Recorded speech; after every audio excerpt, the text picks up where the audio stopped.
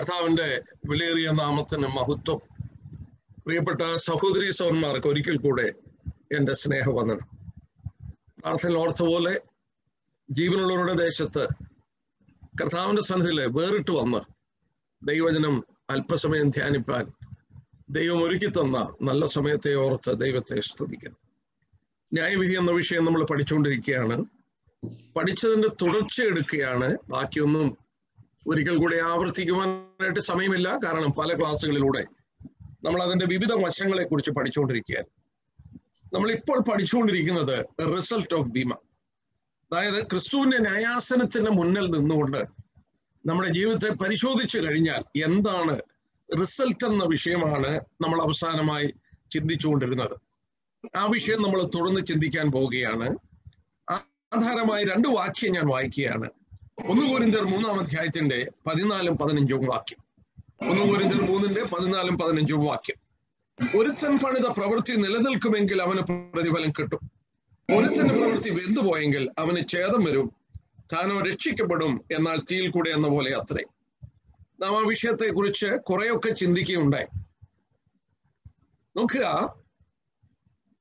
നമ്മുടെ ഈ ലോക ജീവിതം കഴിഞ്ഞ് കർത്താവിന്റെ സ്ഥലത്തിൽ ചെല്ലുമ്പോൾ അവന്റെ ന്യായാസനത്തിന് മുന്നിൽ, ബീമയുടെ മുന്നിൽ നമ്മൾ പഠിച്ചുകൊണ്ടിരുന്ന പോലെ തീ കൊണ്ടുള്ള ശോധനയാണ്.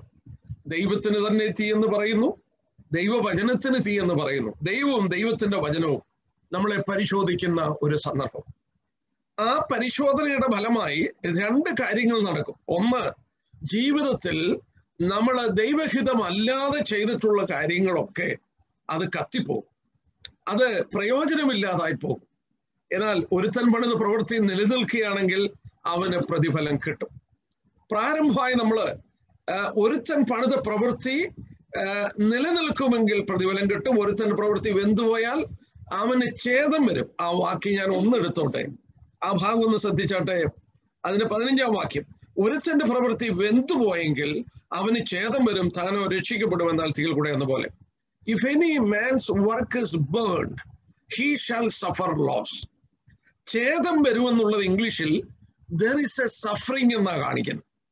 നമ്മള് നേരത്തെ ഞാൻ ചൂണ്ടിക്കാണിച്ചു, ക്രിസ്തുവിന്റെ ന്യായാസനത്തിന് മുമ്പിൽ നിന്ന് അവൻ അംഗീകരിക്കപ്പെടാത്തതൊക്കെ നഷ്ടപ്പെട്ട ശേഷം ഞാന് ആ സ്വർഗത്തിലേക്ക് അല്ലെങ്കിൽ നിത്യത്തിലേക്ക് പ്രവേശിക്കുകയും ആസ്വദിക്കുകയും ചെയ്യുകയാണ് എന്ന് പറയുമ്പോൾ അതൊരു വിധത്തിൽ ശരിയാണ്. എന്നാൽ അവിടെ ഒരു കാര്യം പ്രത്യേകം ബൈബിൾ പഠിപ്പിക്കുന്നു. തിരുവചനത്തിൽ വളരെ വ്യക്തമായി ന്യായവിധിയുള്ള ബന്ധത്തിൽ പഠിപ്പിക്കുന്നു. If any man's work is burned, ഒരുത്തന്റെ പണി നഷ്ടപ്പെട്ടു പോയാൽ he shall suffer loss. അതിന്റെ അർത്ഥം എന്താണെന്നറിയാമോ? He will not enjoy the loss. അവന്റെ നഷ്ടങ്ങളെ അവൻ ആസ്വദിക്കാൻ പോവുകയല്ല. അവന്റെ നഷ്ടങ്ങൾക്കൊരു വേദന അവനുണ്ടാകും. എങ്ങനെയാണ് ഈ വേദന എന്നുള്ളത് നമുക്കറിഞ്ഞുകൂടാ. ബട്ട് വചനം കൃത്യമായി പറയുന്നു, ആ നഷ്ടത്തിനൊരു വേദന ഉണ്ടാകും എന്ന് വളരെ വ്യക്തമായി പറയുന്നു. ഞാനിതിന് പറയുന്ന ഒരു ദൃഷ്ടാന്തമുണ്ട്. പലയിടത്തും ഞാനത് പറഞ്ഞിട്ടുണ്ട്. ഞാൻ ഗൾഫിൽ ജോലി ചെയ്യുന്ന സമയത്താണ് സദാം ഹുസൈൻ കുവൈറ്റ് ഇൻവേഡ് ചെയ്ത് പിടിക്കുന്നത്. നമ്മുടെ അനേക സൗരന്മാരും കേരളത്തിൽ നിന്നുള്ള ധാരാളം പേര് കുവൈറ്റിൽ ജോലി ചെയ്യുന്നുണ്ടായിരുന്നു. അവിടുത്തെ കറൻസി കുവൈറ്റി ദിനാറ് നല്ല വാല്യൂ ഉള്ള കറൻസിയാണ്. ബാങ്കിൽ ഒരുമാതിരി നല്ല പലിശ കിട്ടുന്നുണ്ട്. സുരക്ഷിതമായ ഒരു സ്ഥലം. നാടിനെ കുറിച്ച് പത്രങ്ങളിലൊക്കെ വായിച്ചാൽ ഇങ്ങോട്ട് വരാൻ തന്നെ ഭീതിയാണ്. അതുകൊണ്ട് 15 വർഷമൊക്കെ, 10 വർഷം, 15 വർഷം, 20 വർഷമൊക്കെ ജോലി ചെയ്തവരുടെ സമ്പാദ്യങ്ങൾ പലരും അവിടെയുള്ള ബാങ്കുകളിൽ തന്നെ സൂക്ഷിച്ചു. പലരും അവിടെ തന്നെ സൂക്ഷിച്ചു. കാരണം സുരക്ഷിതമായൊരു സ്ഥലമാണ്. അവർ മടങ്ങിപ്പോരുമ്പോൾ ആ പണവുമായിട്ട് വന്നവർക്ക് ക്ഷേമമായിട്ട് ജീവിക്കാം. എന്നാൽ ഒരു രാത്രിയിൽ സദാം ഹുസൈൻ ഇറാഖിൽ നിന്ന് കുവൈറ്റ് ഇൻവേഡ് ചെയ്തപ്പോൾ ബാങ്കുകളും അവരുടെ അവിടെയുള്ള നിക്ഷേപങ്ങളും എല്ലാം പിടിച്ചെടുത്തു. എന്ത് സംഭവിച്ചു എന്നറിയാമോ? ഈ ആളുകള് വളരെ ബുദ്ധിമുട്ടി. പക്ഷെങ്കിൽ അവരെ ഒരു വിധത്തിൽ അവരെ ജോർഡാനിലൂടെയൊക്കെ വന്ന് അവര് അവിടുന്ന് ഫ്ലൈറ്റ് പിടിച്ച് നാട്ടിലെത്തി. കേരളത്തിൽ വന്നു. അവര് ക്ഷേമമായിട്ട് അവരുടെ വീടുകളിലെത്തി. പക്ഷെങ്കിൽ അവർക്ക് സംഭവിച്ചത് എന്താണെന്നറിയാമോ? അവര് വീടുകളിൽ വന്നെങ്കിലും അവരുടെ 15 വർഷം 10 വർഷം 20 വർഷമൊക്കെ ജോലി ചെയ്ത് നഷ്ടമായ പണം നഷ്ടപ്പെട്ടു എന്നുള്ളത് ആ ഓർമ്മ തന്നെ ഒരു സഫറിങ്, അതിന്റെ ഒരു വേദനയാണ്. If any man's work is burned, he shall suffer loss.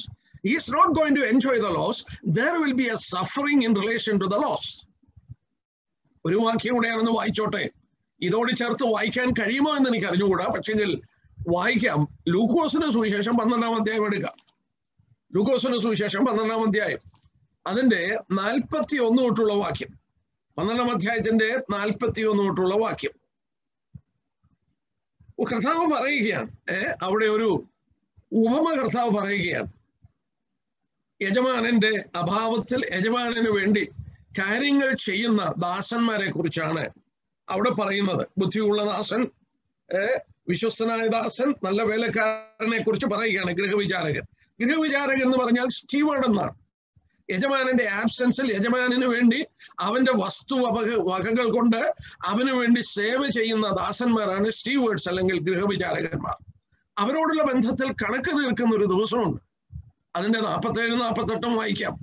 യജമാനന്റെ ഇഷ്ടം അറിഞ്ഞിട്ടും ഒരുങ്ങാതെയും അവന്റെ ഇഷ്ടം ചെയ്യാതെയും ഇരിക്കുന്ന ദാസന് വളരെ അടി കിട്ടും. അറിയാതെ കൊണ്ട് അടിക്ക് യോഗ്യമായത് ചെയ്തവന് കുറെ അടി കിട്ടും. വളരെ ലഭിച്ചവനോട് വളരെ ആവശ്യപ്പെടും. അധികം ഏറ്റുവാങ്ങിയവനോട് അധികം ചോദിക്കും. വളരെ വ്യക്തമായി ഇവിടെ പറയുന്നു, യജമാനന്റെ ഇഷ്ടം അറിഞ്ഞിട്ടും ഒരുങ്ങാത്തവന് വളരെ അടി കിട്ടും. അറിയാതെ കൊണ്ട് അടിക്ക് യോഗ്യമായത് ചെയ്തവന് കുറെ അടി കിട്ടും. അപ്പോൾ ഇവിടെ ഒരു കാര്യം പറയുന്നു, യജമാനന്റെ ആബ്സെൻസിൽ അവന്റെ ഗൃഹവിചാരകന്മാർ സ്റ്റീവേർഡ്സ് ആയിരിക്കുന്ന നമുക്ക് നമ്മുടെ ജീവിതം കഴിഞ്ഞ് കണക്കുകൾ തീർക്കുന്ന ദിവസങ്ങളിൽ വളരെ വ്യക്തമായി കൊരിന്ത്യ ലേഖനം 1 കൊരിന്ത്യർ 3:14-15 വായിച്ച പോലെ നമ്മുടെ പ്രവൃത്തികൾ കർത്താവ് അംഗീകരിക്കാതിരുന്നാൽ there will be a suffering in relation to that loss. എങ്ങനെയാണ് സഫറിങ് എന്ന് വിശദമാക്കിയിട്ടില്ലാത്തതുകൊണ്ട് ഞാൻ വചനത്തിന് അപ്പുറം കടന്നു പോകാൻ ആഗ്രഹിക്കുന്നില്ല. ഏതായാലും കൊള്ളാം, നമ്മൾ ഓർക്കുകയുണ്ടായി, പൊതുവിലെ 3 വിധമായ വിധത്തിലുള്ള വിശ്വാസികൾ ഉണ്ടായിരിക്കും എന്നൊരു ധാരണയുണ്ട്. നമ്മൾ ഓർത്തു, ലോത്തിനെ പോലെയുള്ള വിശ്വാസികൾ, താനോ രക്ഷിക്കപ്പെട്ടു തീയിൽ കൂടെ എന്ന പോലെ. പ്രവൃത്തികളെല്ലാം വെന്തുപോയി, താൻ അപ്പുറത്ത് വന്നു. മറ്റൊരു കൂട്ടര് ക്രൂശിൽ വെച്ച് രക്ഷിക്കപ്പെട്ട കള്ളനെ പോലെയുള്ള വിശ്വാസികൾ. അവൻ ഹൃദയം കൊണ്ട് വിശ്വസിച്ചു, വായികൊണ്ട് ഏറ്റുപറഞ്ഞു, പക്ഷെ അവനെ അനുഗമിപ്പാൻ യാതൊരു പ്രവൃത്തിയുമില്ല. അങ്ങനെയുള്ള വിശ്വാസികളുണ്ട്. ഏറിയ പങ്കും അങ്ങനെയാണ്. രക്ഷിക്കപ്പെടുവാനായിട്ട് കർത്താവിനെ ഏറ്റുപറഞ്ഞു, പിന്നെ യാതൊന്നും അവർ ചെയ്തിട്ടില്ല. കൈകാലുകൾ ആണികൊണ്ട് ക്രൂശിനോട് ബന്ധിക്കപ്പെട്ടിരുന്ന കള്ളന് ഒന്നും ചെയ്യാൻ കഴിയാഞ്ഞതുപോലെ അനേക വിശുദ്ധന്മാർ ഒന്നും ചെയ്യാതിരിക്കുമ്പോൾ അവർ മരിക്കുമ്പോൾ അവരെ എന്താണ് പിൻഗമിക്കുന്നത്? വെളിപ്പാട് ദിവസം 14-ാം അധ്യായത്തിൽ വായിക്കുന്നു, ക്രിസ്തുവിൽ മരിക്കുന്ന വൃദ്ധന്മാർ ഭാഗ്യവാന്മാർ, അതേ അവർ തങ്ങളുടെ പ്രയത്നം വിശ്രമിക്കണം, അവരുടെ പ്രവൃത്തികൾ അവരെ പിന്തുടരുന്നു. പ്രവൃത്തികൾ പിന്തുടരണമെങ്കിൽ പ്രവൃത്തികൾ നമുക്കുണ്ടായിരിക്കണം. അവനവന്റെ പ്രവൃത്തിയാണ് അവിടെ പരിശോധിക്കപ്പെടുന്നത്. ക്രൂശിൽ വെച്ച് രക്ഷിക്കപ്പെട്ട കള്ളന് പ്രവൃത്തിയില്ല, അവന് പ്രതിഫലമില്ല. എന്നാൽ പൗലോസിനെ പോലെയുള്ള വിശ്വാസികൾ, നാം നേരത്തെ പഠിച്ചതുകൊണ്ട് ഞാൻ ആവർത്തിക്കുന്നില്ല, പൗലോസിനെ പോലെയുള്ള വിശ്വാസികൾ ക്രിസ്തുവിന്റെ പരിജ്ഞാനത്തിന് വിരുദ്ധമായി വരുന്ന സകല ചിന്തകളെയും പിടിച്ചടക്കി ഡിസിപ്ലിൻ ചെയ്തു. മൈൻഡിനെ, ശരീരത്തെ ദണ്ഡിപ്പിച്ചടിമയാക്കി ബോഡിയെ ഡിസിപ്ലിൻ ചെയ്തു. പൗലോസ് എന്നിട്ട് പറയുന്നത് എന്നാ? ഞാൻ ഒരിക്കലും ഫൗൾ ചെയ്തിട്ടില്ല, എനിക്ക് കിരീടം വെച്ചിട്ടുണ്ട്. അങ്ങനെയുള്ള വിശുദ്ധന്മാർ, അവർ ദൈവത്തിന്റെ വചനം അനുസരിച്ചും കർത്താവിന് ഇഷ്ടമുള്ളത് ചെയ്തും കർത്താവിന്റെ അടുക്കൽ ചെല്ലുമ്പോൾ വളരെ ധൈര്യമായി യോഹന്നാൻ രേഖപ്പെടുത്തിയ പോലെ അവന്റെ മുന്നിൽ നിൽപ്പാൻ ധൈര്യമുള്ളവരായി ലജ്ജിച്ചു പോകാതെ അവിടെ നിൽക്കും. അവന്റെ ഇഷ്ടം അറിഞ്ഞ് ഒരുങ്ങുന്ന, അവന്റെ ഹിതം ചെയ്യുന്ന ദൈവദാസന്മാർ. നമുക്ക് ആ കൂട്ടത്തിലാകുവാനായിട്ട് ദൈവം നമ്മളെ സഹായിക്കട്ടെ. ഒരുത്തന്റെ പണിതി, ഒരുത്തന്റെ ജീവിതം വെന്തുപോയാൽ, തിരുവചനത്തിലൂടെ നമ്മൾ കണ്ടു, തൻ്റെ ജീവനെ കണ്ടെത്തിയവനെ കളയുമെന്ന് കർത്താവ് പറഞ്ഞത് ജീവിക്കുന്ന ജീവിതം എടുത്ത് നഷ്ടമാക്കും. നമ്മൾ വീണ്ടും മറ്റൊരു വിഷയത്തിലേക്ക് കടക്കുകയാണ്. ഒരുത്തൻ പണിത പ്രവൃത്തി നിലനിൽക്കുമെങ്കിൽ അവന് പ്രതിഫലം കിട്ടും. അപ്പോൾ ക്രിസ്തുവിന്റെ ന്യായാസനത്തിന് മുമ്പാകെയുള്ള മറ്റൊരു അനുഭവം എന്ന് പറഞ്ഞാൽ, ഒരുത്തന്റെ പണി നിലനിന്നാൽ അവന് പ്രതിഫലം കിട്ടും. വളരെ വ്യക്തമായി വേദപുസ്തകം പഠിപ്പിച്ചിട്ടുള്ളൊരു സത്യമാണ് പ്രതിഫലം. എന്നാൽ അത് പഠിപ്പിക്കുവാൻ പലപ്പോഴും നമുക്ക് മടിയാണ്. അത് പഠിപ്പിക്കണം. അത് നാം മനസ്സിലാക്കണം. അതുകൊണ്ടാണ് ദൈവത്തിന്റെ വചനത്തിലൂടെ ദൈവം അത് നമുക്ക് വെളിപ്പെടുത്തി തന്നിരിക്കുന്നത്. ഒരുത്തന്റെ പണി നിലനിൽക്കുമെങ്കിൽ അവന് പ്രതിഫലം കിട്ടും. നമുക്ക് പ്രതിഫലങ്ങൾ കർത്താവ് തരും. ഞാൻ ഇവിടെ ഒരു വാക്യം കൂടി ഒന്ന് വായിച്ചു കൊള്ളട്ടെ. മലാക്കിയുടെ പുസ്തകം 3-ാം അധ്യായം എടുക്കാം. പഴയ നിയമത്തിലെ അവസാനത്തെ ഗ്രന്ഥമാണ്. പലപ്പോഴും ഞാൻ ആ ഭാഗങ്ങള് ഒരു ആശ്വാസത്തിനായി എൻ്റെ മനസ്സിലേക്ക് കടന്നു വരാറുള്ള ഒരു ഭാഗമാണ്. ഈ 3-ാം അധ്യായം എടുക്കുമ്പോൾ നമുക്ക് ഒരു കൂട്ടം ഭക്തന്മാരായി ജീവിച്ചവരുണ്ട്. ഉപവസിച്ചും രട്ടുടുത്തും ദൈവസന്നിധിയിൽ വിനയപ്പെട്ടും കർത്താവിനെ സേവിച്ചും യാഗങ്ങൾ അർപ്പിച്ചും കർത്താവിനെ ശുശ്രൂഷിച്ചും മുന്നോട്ട് പോയി. മറ്റൊരു കൂട്ടര് ഇതിനൊന്നും ഒരു വിലയും കൊടുക്കാതെ ദൈവത്തെ മാനിക്കാതെ ജീവിച്ചവരുണ്ട്. അവർക്കിവിടെ എല്ലാ സുഭിക്ഷവും ഒക്കെ ഉണ്ട്. അപ്പോൾ ഈ ഭക്തന്മാരായി ജീവിച്ചവർക്ക് ഒരു ഭാരമുണ്ടായി. ഞങ്ങള് വ്യർത്ഥമായിട്ടാണല്ലോ ശുശ്രൂഷകളൊക്കെ ചെയ്തത്. 14-ാം വാക്യം നോക്കി, മലാക്കിയുടെ പുസ്തകം 3:14. യഹോവയ്ക്ക് ശുശ്രൂഷ ചെയ്യുന്നത് വ്യർത്ഥം. ഞങ്ങൾ അവന്റെ കാര്യം നോക്കുന്നതിനാലും സൈന്യങ്ങളെ യഹോവയുടെ മുമ്പാകെ കറുപ്പെടുത്ത് നടന്നതിനാലും എന്ത് പ്രയോജനം? ആകയാൽ ഞങ്ങൾ അഹങ്കാരികളെ ഭാഗ്യവാന്മാരെന്ന് പറയും. ദുഷ്ടന്മാരിൽ അദ്യുതം പ്രാപിക്കുന്നു. ദൈവത്തെ പരീക്ഷിക്കുന്നവൻ ശിക്ഷ ഒഴിഞ്ഞു പോന്നു എന്ന് നിങ്ങൾ പറയുന്നു. ഈ ലോകത്തിൽ സാധാരണ നമ്മൾ കണ്ടുവരുന്നതാണ്. ദുഷ്ടന്മാരായി ജീവിക്കുന്നവർ സുഖം അനുഭവിക്കുന്നു, അവർ ക്ഷേമമായിട്ടിരിക്കുന്നു, അവർക്ക് സുഭിക്ഷമുണ്ട്, അവർക്ക് മറ്റൊരു പ്രശ്നമില്ല. എന്നാൽ ദൈവജനം, ദൈവത്തെ സേവിക്കുന്ന ഭക്തന്മാരായ ആളുകള് എത്രയോ കഷ്ടങ്ങളാണ് അവർക്കുള്ളത്. അവർ പറഞ്ഞുപോയി, ഞങ്ങൾ ദൈവത്തെ സേവിക്കുന്നത് വ്യർത്ഥമാണ്, ഇത് വ്യർത്ഥമാണെന്ന് പറഞ്ഞുപോയി. ദൈവം അവരോട് പറയുന്ന മറുപടിയാണ് അടുത്ത ഭാഗത്ത് നമ്മൾ ചിന്തിക്കേണ്ടത്. ആ ഭാഗമാണ് ഞാൻ ഒന്ന് ചൂണ്ടിക്കാണിക്കുന്നത്. നോക്കുക, അതിന്റെ 16-ാം വാക്യത്തില് ദൈവം പറയുന്നുണ്ട്, എന്റെ സന്നിൽ ഒരു സ്മരണയുടെ പുസ്തകമുണ്ട്. അവിടെ വായിക്കുന്നു, യഹോവ ഭക്തന്മാർ അന്ന് തമ്മിൽ സംസാരിച്ചു. യഹോവ ശ്രദ്ധ വെച്ച് കേട്ടു. യഹോവ ഭക്തന്മാർക്കും അവന്റെ നാമത്തെ സ്മരിക്കുന്നവർക്കും വേണ്ടി അവന്റെ സന്നിധിയിൽ ഒരു സ്മരണ പുസ്തകം എഴുതി വെച്ചിരിക്കുന്നു. ഞാൻ ഉണ്ടാക്കുവാനുള്ള ദിവസത്തിൽ അവൻ എനിക്കൊരു നിക്ഷേപമായിരിക്കും. എന്റെ സഹോദരന്മാരെ, ഞാൻ ഉണ്ടാക്കുവാനുള്ള ദിവസത്തിൽ അവരൊരു നിക്ഷേപമായിരിക്കും.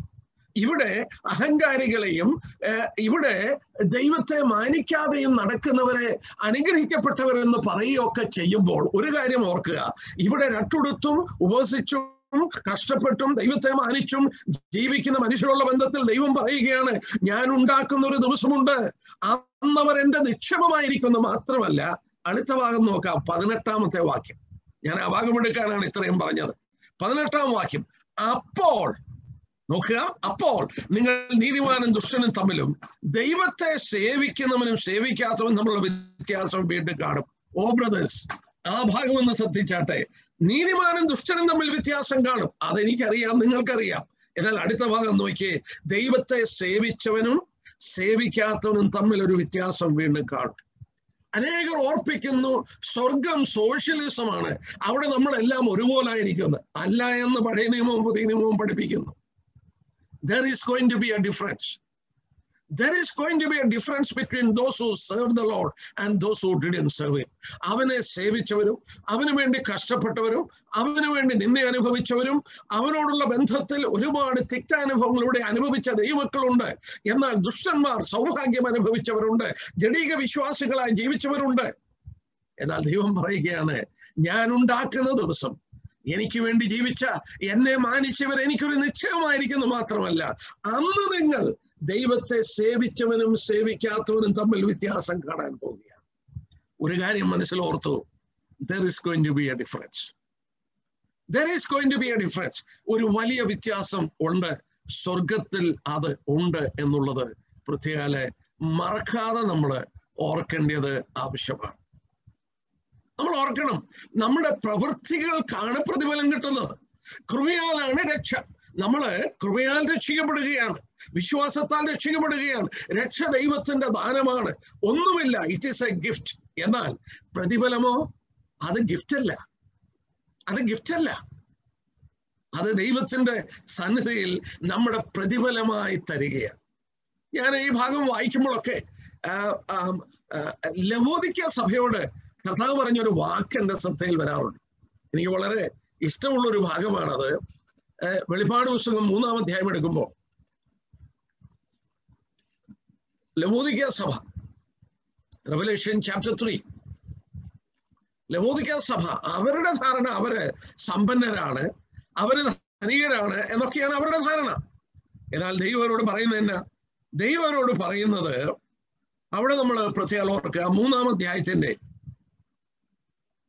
അതിന്റെ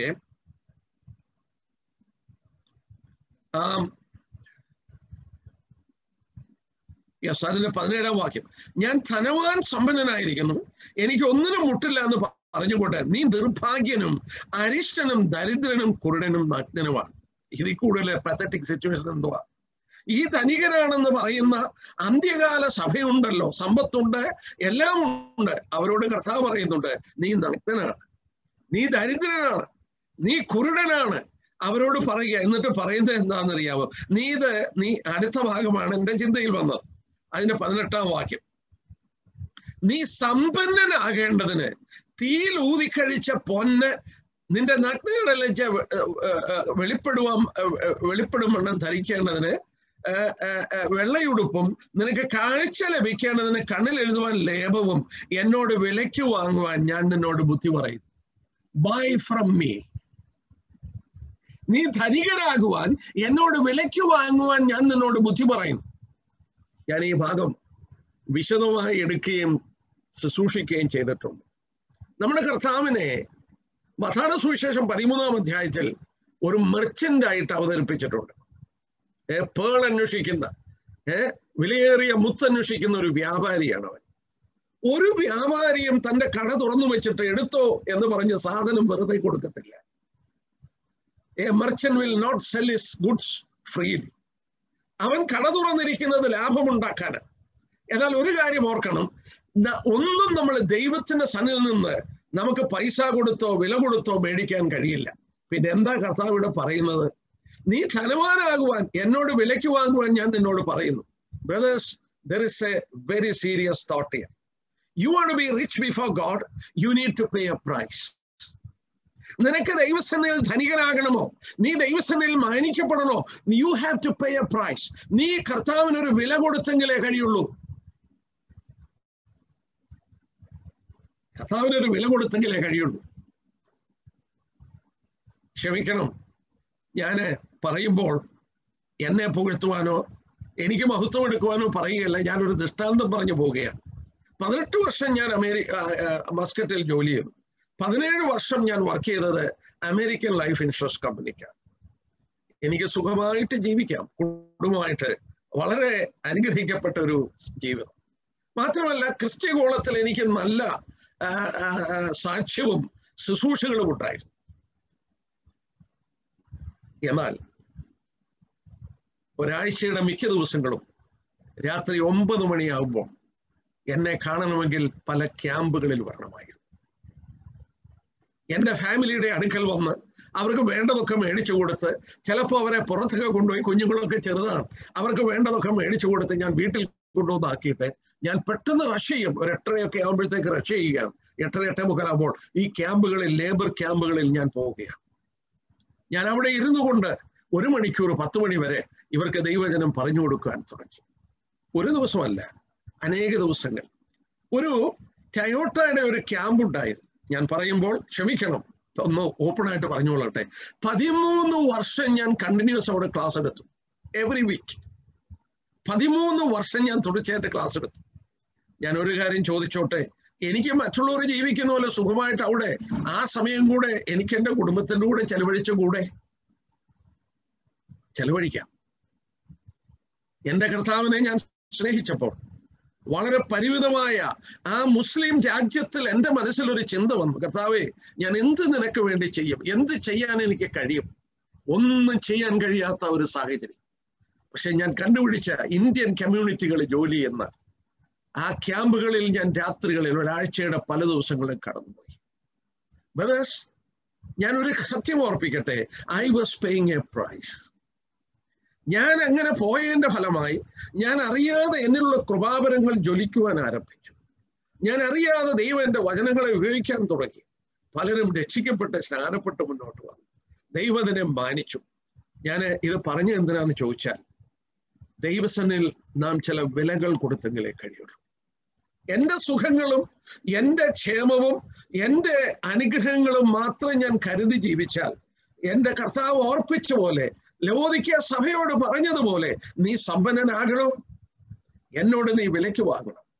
you need to pay A price brothers. ഇന്ന് നാം അറിയില്ല, നാം ഇന്നത് പറയാൻ പാടില്ല. ഞാൻ ഈ ക്ലാസ് എടുത്തപ്പോൾ നിങ്ങൾക്ക് മനസ്സിലാകാൻ വേണ്ടി പറഞ്ഞതേ. ഞാനിത് പറയാൻ പാടില്ല. എന്നെ വിധിക്കുന്ന ഒരു കർത്താവിന്റെ മുന്നിൽ നിൽക്കുമ്പോൾ, എൻ്റെ ഹൃദയത്തിന്റെ ചിന്തകളും ഭാവങ്ങളും എല്ലാം വെളിപ്പെടുത്തുമ്പോൾ, ഞാൻ ഓർപ്പിക്കട്ടെ, ഇവര് വളരെ ധനികനാണെന്ന് പറഞ്ഞു, പക്ഷെ ഇവര് ദരിദ്രരാണ്. എന്നാൽ ഇവരോട് ചേർത്ത് ഞാൻ മറ്റൊരു സഭയെ പറയട്ടെ. അതിന്റെ 2-ാം അധ്യായം നോക്കിക്കാട്ടെ. വെളിപാട് പുസ്തകം 2-ാം അധ്യായം സ്മുർന്നയിലെ സഭയെ കുറിച്ച് പറയുക. അതിന്റെ 8-ാം അധ്യായം നോക്കിക്കാട്ടെ, 8-ാം വാക്യം, 2:8. സ്മുർന്നയിലെ സഭയുടെ ദൂതൻ എഴുതുക, മരിച്ചവനായിരുന്നു വീണ്ടും ജീവിക്കുകയും ചെയ്ത ആദ്യനും അന്ത്യനുമായി ഞാൻ അരുളിച്ചത്, ഞാൻ നിന്റെ കഷ്ടതയും ദാരിദ്ര്യവും നീ ധനവാനാകുന്ന താൻ. ആ വാക്യം രണ്ടും കൂടെ ഒന്ന് കമ്പയർ ചെയ്തേ. ഞാൻ നിന്റെ കഷ്ടത അറിയുന്നു. 200 വർഷം റോമൻ ചക്രവർത്തിമാർ ദൈവസഭയെ കൊന്നൊടുക്കി. 200 years. ചരിത്രത്തിൽ മായ്ക്കാൻ നിവൃത്തിയില്ല. അനേക ദൈവമക്കളെ കൊന്നൊടുക്കി. ഞാൻ ആ കാലഘട്ടത്തെ കുറിച്ച് മനസ്സിലാക്കിയപ്പോൾ അനേകരെ ജോലി നഷ്ടപ്പെട്ടു. ഒരു ക്രിസ്ത്യാനിയാണെന്ന് അറിഞ്ഞാൽ ഒറ്റിക്കൊടുത്താൽ അവന്റെ സ്വത്തിന്റെ 10-1 മറ്റും കിട്ടുന്ന ഒരു കാലഘട്ടം. ഗവൺമെന്റ് ജോലികൾ അവന് നഷ്ടപ്പെടുകയാണ്. അവന് ജോലിയില്ല. അവന്റെ കുഞ്ഞുങ്ങൾക്ക് ഭക്ഷണം കൊടുക്കണം, അവന്റെ ഭാര്യയ്ക്ക് ഭക്ഷണം കൊടുക്കണം. അവൻ എവിടെ നിന്ന് കൊടുക്കും? അനേകർ പട്ടിണി കിടന്നു. അവരെ കണ്ടാൽ കൊല്ലും. റോമിൽ ചെന്നാൽ ഇന്നും കാണാം കാറ്റകോംസ്. ഭൂമിക്കടിയിൽ ഗുഹകൾക്കകത്ത് അവർ പാർത്തു. മരിച്ചവരെ ആ ഗുഹയ്ക്കകത്ത് തന്നെ അടക്കി. കാറ്റകോംസ്. അവനെ കുറിച്ച് കർത്താവ് പറയുകയാണ്, നിന്റെ ദാരിദ്ര്യം എനിക്കറിയാം, നിന്റെ കഷ്ടത എനിക്കറിയാം. അതോട് ചേർത്ത് കർത്താവ് പറഞ്ഞു, നീ ആരാണെന്നറിയാമോ? ധനവാനാണ്. ലോകത്തിന്റെ കൺമുമ്പിൽ ഒന്നുമില്ല. ലോകത്തിന്റെ കൺമുമ്പിൽ കഷ്ടതയും മരണവും മാത്രം അനുഭവിച്ചുകൊണ്ട് കിടന്ന ഈ സ്മുർന്നയിലെ സഭ, ആ കാലം ജീവിച്ച ദൈവദാസന്മാർ സ്വർഗത്തിൽ ചെല്ലുമ്പോൾ ധനികരായിട്ട് അവരെ കാണും. എന്നാൽ കാലത്തിന്റെ അന്ത്യത്തിലെത്തിയപ്പോൾ ലവോദിക്ക സഭ എല്ലാം ഉണ്ട്, ധനമുണ്ട്, സ്ഥാനമുണ്ട്, മാനമുണ്ട്, എനിക്ക് ഒന്നിനും മുട്ടില്ലെന്ന് പറഞ്ഞിരിക്കുന്ന സഭ. അവരോട് കർത്താവ് പറഞ്ഞു, നീ ദരിദ്രനാണ്. നീ ധനവാനാകണോ? നീ ഒരു വില കൊടുക്കണം. നീ ഒരു വില കൊടുക്കണം. ഞാനിവിടെ പറയട്ടെ, ഞാൻ ഇങ്ങനെ പലപ്പോഴും പറയാറുണ്ട്, സ്വർഗത്തിൽ ചെല്ലുമ്പോൾ ധനികരായ സ്മുർന്നയിലെ വിശ്വാസികളെ കാണും. ലവോദിക്കയിൽ രക്ഷിക്കപ്പെട്ടവർ ദരിദ്രരായ പലരെയും അവിടെ കാണും. ഇവിടെ ധനമൊക്കെ ഉണ്ടായിരുന്നു. ഞാൻ എന്തിനാ ഇത് പറഞ്ഞത്? മലാക്കിയുടെ പുസ്തകം 3-ാം അധ്യായത്തിൽ എന്താ നമ്മൾ കണ്ടത്? ദൈവത്തെ സേവിച്ചവനും സേവിക്കാത്തവനും തമ്മിൽ വ്യത്യാസം നിങ്ങൾ വീണ്ടും കാണും. ബ്രദേഴ്സ്, ഇവിടുത്തെ കഷ്ടങ്ങളൊന്നും സാരമില്ല. ഇവിടെ നമ്മളെ അവമാനിപ്പാൻ ശ്രമിച്ചാൽ സാരമില്ല. ഇവിടെ നമ്മളെ പലതും സറണ്ടർ ചെയ്താലും സാരമില്ല. ഒരു ദിവസമുണ്ട് എന്നെ മാനിക്കുന്ന ഒരു ദിവസമുണ്ട്, അത് മതി. എന്നെ സ്നേഹിച്ചെന്റെ കർത്താവിന്റെ മുന്നിൽ ഞാൻ നിന്നെ സ്നേഹിച്ചെന്ന് കർത്താവ് പറയുന്നതിലുപരിയായിട്ട് എനിക്ക് വലിയൊരു പ്രതിഫലം വേണ്ട. എനിക്ക് അത് സംഭവിക്കണമെങ്കിൽ ഞാൻ എന്നെ തന്നെ സൂക്ഷിക്കേണ്ടത് ആവശ്യമാണ്. ഞാൻ ഓർപ്പിച്ചോട്ടെ, ഈ ക്രിസ്തുവിനെ ന്യായാസനം എന്തിനാണ്? ഒരുത്തൻ ചെയ്ത പ്രവൃത്തി നിലനിൽക്കുമെങ്കിൽ അവന് പ്രതിഫലം കിട്ടും. അവന്റെ കരങ്ങൾ കൊണ്ട് അവരെ മാനിക്കുന്ന ഒരു ദിവസം. മലാക്കിയുടെ പുസ്തകത്തിൽ വായിച്ചതുപോലെ നിങ്ങൾ ദൈവത്തെ സേവിച്ചവനും സേവിക്കാത്തവനും തമ്മിൽ വ്യത്യാസം കാണും. ഈ പ്രതിഫലം എന്നുള്ളത് വളരെ വിശദമായി ദൈവത്തിന്റെ വചനത്തിൽ പഠിപ്പിക്കുന്ന ഒരു ഭാഗമാണ്. ഈ പ്രതിഫലത്തോടുള്ള ബന്ധത്തിൽ വളരെ വളരെ വിശദമായി ദൈവവചനത്തിൽ പഠിപ്പിക്കുന്നു. അത് നാം പഠിക്കുവാനായിട്ട് ആവശ്യമാണ്. ഞാൻ ഒരു വാക്യം വായിച്ചോട്ടെ. ഈ എബ്രായലേഖനം 11-ാം അധ്യായം, വിശ്വാസവീരന്മാരുടെ പട്ടിക എഴുതുന്ന ആ അധ്യായം, അതിന്റെ 6-ാം വാക്യം നോക്കിയാട്ടെ. 11-ാം അധ്യായത്തിന്റെ 6-ാം വാക്യം. എന്നാൽ വിശ്വാസം കൂടാതെ ദൈവത്തെ പ്രസാദിപ്പിക്കാൻ കഴിയുന്നതല്ല. ദൈവത്തിന്റെ അടുക്കൽ വരുന്നവൻ ദൈവമുണ്ടെന്നും തന്നെ അന്വേഷിക്കുന്നവർക്ക് പ്രതിഫലം കൊടുക്കുന്നുവെന്നും വിശ്വസിക്കേണ്ടതല്ലോ. ദൈവമുണ്ടെന്ന് വിശ്വസിച്ചാൽ പോരാ, തന്നെ അന്വേഷിക്കുന്നവർക്ക് പ്രതിഫലം കൊടുക്കുന്നവനാണ്. കർത്താവ് ദൈവസഭയോട് വാഗ്ദത്തം ചെയ്തപ്പോൾ നമ്മൾ ഓർക്കണം, അവസാനമായി കർത്താവ് പറഞ്ഞ ആ പ്രോമിസ് ഒന്ന് വായിക്കാം. വെളിപ്പാട് 22-ാം അധ്യായം എടുത്താട്ടെ. അത് കഴിഞ്ഞിട്ട് വേറെ ഒരു ചാപ്റ്റർ ഇല്ല. ചാപ്റ്റർ 22 വേഴ്സസ് 12, അതിന്റെ 12-ാം വാക്യം. ഇതാ ഞാൻ വേഗം വരുന്നു, ഓരോരുത്തന് അവനവന്റെ പ്രവൃത്തിക്ക് തക്കവണ്ണം കൊടുപ്പാൻ പ്രതിഫലം എൻ്റെ പക്കലുണ്ട്. ആ വാക്യം നിങ്ങൾ വളരെ കരുതിക്കൊള്ളണം. ഞാൻ ആ വാക്യത്തിൽ നിമിഷം ഇരുന്നോട്ടെ. ആ വാക്യം ഞാൻ ഒരിക്കൽ കൂടെ വായിക്കട്ടെ. ഇതാ ഞാൻ വേഗം വരുന്നു, സഭയ്ക്ക് കൊടുത്ത അവസാനത്തെ പ്രോമിസ. ഇതാ ഞാൻ വേഗം വരുന്നു, ഓരോരുത്തന് അവനവന്റെ പ്രവൃത്തിക്ക് തക്കവണ്ണം കൊടുപ്പാൻ പ്രതിഫലം എൻ്റെ പക്കൽ ഉണ്ട്. നിങ്ങൾ അണ്ടർലൈൻ ചെയ്താലും വേണ്ടില്ല, അവിടെ ഒരു വാക്കുണ്ട്, തക്കവണ്ണം. തക്കവണ്ണം, ഓരോരുത്തരുടെ പ്രവൃത്തിക്ക് തക്കവണ്ണം. ഞാൻ ശ്രദ്ധിച്ചപ്പോൾ ആ വാക്ക് പുതിയ നിയമത്തിൽ പ്രതിഫലത്തോടുള്ള ബന്ധത്തിൽ ആവർത്തിക്കപ്പെട്ടിരിക്കുന്നത് കാണും. 1-2 ഭാഗം ഞാൻ കാണിക്കാം. ഈ ഭാഗത്തിൽ നമുക്ക് പിന്നീട് സമയമനുസരിച്ച് മടങ്ങി വരാം. മത്തായിയുടെ സുവിശേഷം 16-ാം അധ്യായം എടുത്താട്ടെ. മത്തായിയുടെ സുവിശേഷം 16-ാം അധ്യായത്തിൽ ഈ വാക്ക് ആവർത്തിക്കപ്പെടുന്നത് നിങ്ങളത് നോട്ട് ചെയ്യുക. എന്തിനാണെന്ന് നമുക്ക് നോക്കാം. മത്തായിയുടെ സുവിശേഷം 16-ാം അധ്യായം, അതിന്റെ മാത്യു ചാപ്റ്റർ 16 വേഴ്സസ് 27. എങ്കിലും നാം അവർക്ക് ഇടർച്ച വരാതിരിക്കേണ്ടതിന് 16:27 ക്ഷമിക്കണേ, 16:27. മനുഷ്യപുത്രൻ തന്റെ പിതാവിന്റെ മഹത്വത്തെ തന്റെ ദൂതന്മാരുമായി വരും.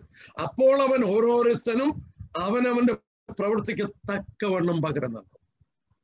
കർത്താവിന്റെ മഹത്വ പ്രത്യക്ഷതയാണ്. അവന്റെ മഹത്വ പ്രത്യക്ഷതയിൽ അവൻ ഓരോരുത്തന് അവനവന്റെ പ്രവൃത്തിക്ക് തക്കവണ്ണം. ഇതാ ഞാൻ വേഗം വരുന്നു, ഓരോരുത്തൻ അവനവന്റെ പ്രവൃത്തിക്ക് തക്കവണ്ണം. ആ വേട് നോക്കിയേ, തക്കവണ്ണം. വീണ്ടും നമുക്ക് നോക്കാം. 2 കൊരിന്ത്യർ 5:10 നമ്മൾ അനേക പ്രാവശ്യം വായിച്ചുകൊണ്ട് ഞാൻ വായിക്കുന്നില്ല. 2 കൊരിന്ത്യർ 5:10 എന്താ? അവനവൻ ശരീരത്തിൽ ഇരിക്കുമ്പോൾ ചെയ്തത് നല്ലതാകലും തീയതാകലും അതിനെ തക്കവണ്ണം പ്രാപിക്കേണ്ടതിന്, അതിനെ തക്കവണ്ണം പ്രാപിക്കേണ്ടതിന്, ശരീരത്തിലിരിക്കുമ്പോൾ ചെയ്തതിന് തക്കവണ്ണം പ്രാപിക്കേണ്ടതിന്. സൗന്മാരെ, എന്നാ ഈ പ്രതിഫലത്തോടുള്ള ബന്ധത്തിൽ പറയുമ്പോൾ തക്കവണ്ണം തക്കവണ്ണം തക്കവണ്ണം എന്ന് ആവർത്തിച്ച് പറയുന്നത്? 1 കൊരിന്ത്യർ 3:8 നോക്കിയാട്ടെ. 1 കൊരിന്ത്യർ 3:8 ഈ വാക്ക് ആവർത്തിക്കപ്പെടുന്നത് കാണുന്നു. 1 കൊരിന്ത്യർ 3-ാം അധ്യായം നമ്മൾ ധ്യാനിച്ചു കൊണ്ടിരുന്ന 1 കൊരിന്ത്യർ 3-ാം അധ്യായം നോക്കിയാട്ടെ. 1 കൊരിന്ത്യർ 3-ാം അധ്യായം അതിന്റെ 8-ാമത്തെ വാക്യം നോക്കിയാട്ടെ.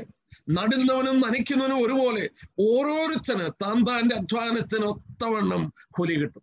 ഓരോരുത്തന് താന്താന്റെ അധ്വാനത്തിന് ഒത്തവണ്ണം തക്കവണ്ണം തക്കവണ്ണം അവനവന്റെ പ്രവൃത്തിക്ക് തക്കവണ്ണം. എന്താ അതിന്റെ അർത്ഥം? നിങ്ങൾ ചെയ്ത പ്രവൃത്തി അതൊട്ടും കളയാതെ, ഒന്നും മറന്നുപോകാതെ, അതിനെല്ലാം പ്രതിഫലത്ത് നിങ്ങൾ ചെയ്ത പ്രവൃത്തിയെക്കാട്ടിൽ കൂടുതൽ തരില്ല, കുറഞ്ഞും പോകില്ല, തക്കവണ്ണം. Brothers, salvation is a free gift. നിങ്ങൾക്ക് ലഭിച്ച രക്ഷ സൗജന്യമാണ്, ദൈവത്തിന്റെ കൃപയാൽ ലഭിച്ചതാണ്. എന്നാൽ നിങ്ങളുടെ പ്രതിഫലം ശരീരത്തിൽ ഇരിക്കുമ്പോൾ ചെയ്തതിന്. സഹോദരന്മാരെ, നമ്മള് ചെയ്യാതെ നമുക്ക് പ്രതിഫലം കിട്ടത്തില്ല. തക്കവണ്ണം തരികയാണ്. സഹോദരന്മാരെ, നിങ്ങൾക്കും അങ്ങനെ തന്നെയാണ്. നിങ്ങൾക്കും അങ്ങനെ തന്നെ. ഓരോരുത്തരും നമ്മുടെ ന്യായവിധി വ്യക്തിപരമായിട്ടാണ്. നമ്മുടെ ജീവിതം പരിശോധിക്കുന്നത് വ്യക്തിപരമായിട്ടാണ്. എത്ര കരുതണം. ഈ പ്രതിഫലത്തെ കുറിച്ച് പറയുമ്പോൾ നമ്മളെ ഓർപ്പിക്കുന്ന വളരെ ശക്തമായ ഒരു കാര്യമാണ്, ഞാൻ ചെയ്തതിന് ഒത്തവണ്ണം, ഞാൻ ചെയ്തതിന് തക്കവണ്ണം. ഞാന് ഇത് പറയുമ്പോൾ പറയാതിരിക്കാൻ നിവൃത്തിയില്ല. നമുക്ക് ഒരു ഭാഗം എബ്രായ ലേഖനത്തിൽ നിന്ന് വായിക്കാം. ഞാന് എൻ്റെ മാതാപിതാക്കളൊക്കെ ഓർക്കുമ്പോൾ ഞാൻ ഓർക്കുന്ന ഒരു ഭാഗമാണ്. എൻ്റെ മാതാപിതാക്കള് പ്രാസംഗികരൊന്നുമല്ല, എൻ്റെ ഫാദർ പ്രസംഗിക്കുന്ന ആളൊന്നുമല്ല. പക്ഷെങ്കിൽ എൻ്റെ അപ്പനും അമ്മയും ദൈവദാസന്മാരെ ശുശ്രൂഷിച്ച പോലെ ഞാൻ മറ്റാരെയും കണ്ടിട്ടില്ല. ദൈവദൂതന്മാരെ നോക്കുന്ന പോലെ ആയിരുന്നു അവരെ നോക്കുന്നത്. അവർക്കുണ്ടാക്കുന്ന ഭക്ഷണം, അവർക്ക് കൊടുക്കുന്ന സൗകര്യങ്ങൾ, എൻ്റെ മാതാവും പിതാവും ഒരുപോലെ അവരെ ശുശ്രൂഷിച്ചത് എനിക്ക് മറക്കാൻ നിവൃത്തിയില്ല. എബ്രായലേഖനം 6-ാം അധ്യായം എടുക്കുമ്പോൾ അതിന്റെ 10-ാം വാക്യം ഒന്ന് നോക്കിയാട്ടെ. എബ്രായലേഖനം 6-ാം അധ്യായത്തിന്റെ 10-ാം വാക്യം. ദൈവം നിങ്ങളുടെ പ്രവൃത്തിയും വിശുദ്ധന്മാരെ ശുശ്രൂഷിക്കുന്നതിനാലും തന്റെ നാമത്തോട് കാണിച്ച സ്നേഹവും മറന്നു കളയുവാൻ തക്കവണ്ണം അനീതിയുള്ളവനല്ല.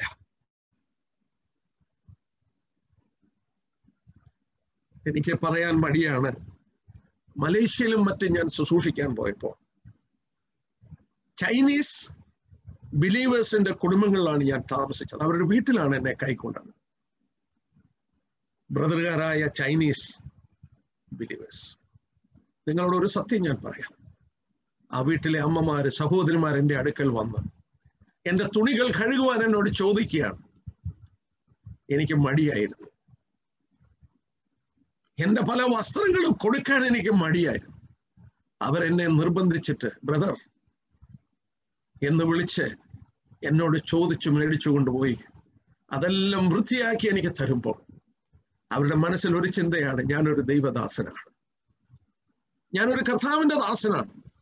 നാം ഓർക്കണം, അവർക്കറിയാം അവരെനിക്ക് ചെയ്യുന്നതൊക്കെ കർത്താവിനോടുള്ള സ്നേഹത്തിൽ ചെയ്യുന്നതാണ്. എൻ്റെ ജീവിതത്തിൽ എനിക്ക് മറക്കാൻ നിവൃത്തിയില്ല. ഞാൻ ഓർപ്പിക്കുന്നത് എന്താണെന്ന് ചോദിച്ചാൽ, ആരും അത് കണ്ടിട്ടില്ല, അറിഞ്ഞിട്ടില്ല. പക്ഷേ ഇവിടെ ഒരു കാര്യം രേഖപ്പെടുത്തിയിട്ടുണ്ട്. തന്റെ ദാസന്മാരെ ശുശ്രൂഷിച്ചതിനാലും തന്റെ നാമത്തോട് കാണിക്കുന്ന സ്നേഹം, കർത്താവിനോട് കാണിക്കുന്ന സ്നേഹം അവൻ മറന്നു കളയുവാൻ അനീതിയുള്ളവനല്ല. മറന്നു കളയില്ല. നമ്മുടെ മാതാപിതാക്കളൊക്കെ അവരൊക്കെ പരിമിതമായ സാഹചര്യത്തിൽ ജീവിച്ചു. അവർക്ക് ഇന്റർനെറ്റോ അവർക്ക് വാഹനങ്ങളോ ഒന്നുമില്ല. എന്നാൽ അവര് ദൈവദാസന്മാരെ ശുശ്രൂഷിച്ചതും ദൈവജനത്തെ ശുശ്രൂഷിച്ചതും സ്നേഹിച്ചതും നമ്മുടെ മനസ്സിൽ നമുക്ക് മായ്ച്ചു കളയാൻ നിവൃത്തിയില്ല. ഞാൻ പൂർണ്ണമായി വിശ്വസിക്കുന്നു, പ്രതിഫലം കൊടുക്കുന്ന ദിവസം ഇവിടെ രേഖപ്പെടുത്തിയ പോലെ അതൊന്നും മറന്നു കളയില്ല. എന്നെ കേൾക്കുന്ന സഹോദരന്മാരോട് ഞാൻ പറയട്ടെ, ഈ കർത്താവിനെ സ്നേഹിച്ച് കർത്താവിനോടുള്ള ബന്ധത്തിൽ നിങ്ങൾ ചെയ്യുന്ന ഒരു പ്രവൃത്തിയും അവൻ മറന്നു കളയില്ല എന്നുള്ളത് ഓർക്കുക. മാത്രമല്ല, നമ്മൾ ഓർത്തുകൊണ്ടിരുന്ന പോലെ ഈ ശരീരം കൊണ്ട് ചെയ്തത് അത് വെളിപ്പെട്ട് നമ്മൾ ഓർത്തതുപോലെ അതിന് തക്കവണ്ണം ഒന്നും മറന്നു കളയാതെ. ഞാന് എൻ്റെ സലസഭയിൽ ഒരു സഹോദരനും സഹോദരിയുണ്ട്. അവരുടെ ജീവിതം തന്നെ ഒരു ചലഞ്ചാണ്. ഞാനത് പറയാൻ കാരണം എന്നാന്ന് ചോദിച്ചാൽ, ഈ സഹോദരി വളരെ ചെറുപ്പക്കാരാണ്, പക്ഷെങ്കിൽ സഹോദരി നല്ലൊരു രോഗിയാണ്. ആ സഹോദരിക്ക് അലർജിയുള്ള ഒരു സഹോദരിയാണ്. ഭക്ഷണങ്ങളൊന്നും കഴിക്കാനൊക്കില്ല. അവര് ജീവിക്കുന്നത് മിക്കവാറും കരിക്ക് വെള്ളം കൊണ്ട്. ഒരു ദിവസം 2-3 കരിക്ക് കൊടുക്കും. ഞാൻ മിക്കവാറും ദിവസം അവർക്ക് വേണ്ടി പ്രാർത്ഥിക്കും, ഭക്ഷണം കഴിക്കാൻ ദൈവം അനുവദിക്കണേ. ആ സഹോദരിക്ക് അലർജിയാണ്. ഭക്ഷണം നമ്മുടെ മേശപ്പുറത്ത് വിളമ്പുന്ന എന്തെങ്കിലും എടുത്ത് കഴിച്ചാൽ അവർക്ക് വയറ്റ് ഭയങ്കര പ്രശ്നമാണ്. ഒരുപാട് ഡോക്ടേഴ്സിനെ കണ്ട് ഇതിനു വേണ്ടി ചികിത്സകൾ ശ്രമിച്ചിട്ട് എല്ലാം അലർജിയാണ്. ഇങ്ങനെ ഒരു ജന്മമുണ്ടോ എന്നാണ് ഡോക്ടേഴ്സ് ചോദിച്ചത്. എല്ലാം അലർജിയാണ്. എന്നാൽ ഞാൻ ഓർപ്പിക്കാൻ വന്ന എന്താണെന്ന് ചോദിച്ചാൽ, ദൈവദാസന്മാരെ, ദൈവമക്കളെ ശുശ്രൂഷിക്കാൻ അവസരങ്ങൾ ലഭിച്ചാൽ, എന്ന് പറഞ്ഞാൽ ചില ക്യാമ്പുകള്, ചില യാത്രകളൊക്കെ വരുമ്പോൾ ഈ സഹോദരി ഉണ്ടാക്കി കൊടുക്കുന്ന ഭക്ഷണം അവർക്ക് 2 ദിവസം 3 ദിവസം, ഇവർ 5-8 പേർ ഒരിടത്ത് പോവുകയാണെങ്കിൽ ഈ 5-6 ദിവസത്തേക്ക് വേണ്ടിയാ, ആ 3-4 ദിവസത്തേക്ക് വേണ്ടി ഭക്ഷണം മുഴുവൻ ഈ സഹോദരി കൃത്യമായിട്ട് പാചകം ചെയ്ത് അതെല്ലാം കൊടുക്കും ഈ വയ്യാത്ത സഹോദരി. ഞാൻ കഴിഞ്ഞ ദിവസം ഇവിടെ ഇരുന്ന് ഈ സഹോദരനുമായിട്ട് ഇങ്ങനെ സംസാരിക്കുമ്പോൾ അദ്ദേഹം പറയുകയാണ്, രാജ, ഒരവസരമല്ലേ കർത്താവിന് വേണ്ടി എന്തെങ്കിലും ചെയ്യാൻ ഒരവസരമല്ലേ, കർത്താവിന് വേണ്ടി എന്തെങ്കിലും ചെയ്യാൻ ഞങ്ങൾക്ക് ലഭിക്കുന്ന ഒരു അവസരമല്ലേ.